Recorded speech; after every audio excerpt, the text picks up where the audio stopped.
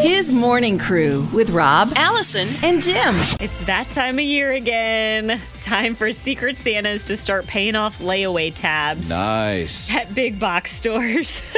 One man wasted no time in Vermont. He paid off a huge number of layaway tabs and asked that he not be identified. Kind of like surreal, like when you said, oh, no balance due or whatever, and then it was really a reality. I thought it was a rumor. I get goosebumps thinking that that is the true magic of Christmas. That's the Christmas spirit walking amongst us. That must be a pretty cool feeling, A, to be the person who receives that blessing, and B, especially to be the guy who has the means to do that.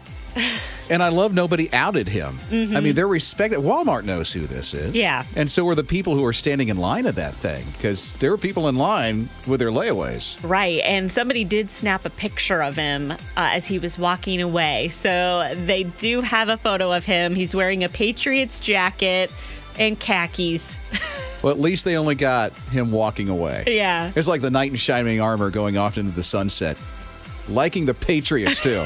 You gotta like that. I have a friend who loves the Patriots. I don't. Jim, he's a kind man. I normally wear the glasses, nose, and mustache. When you go and pay off layaways? So no one will know.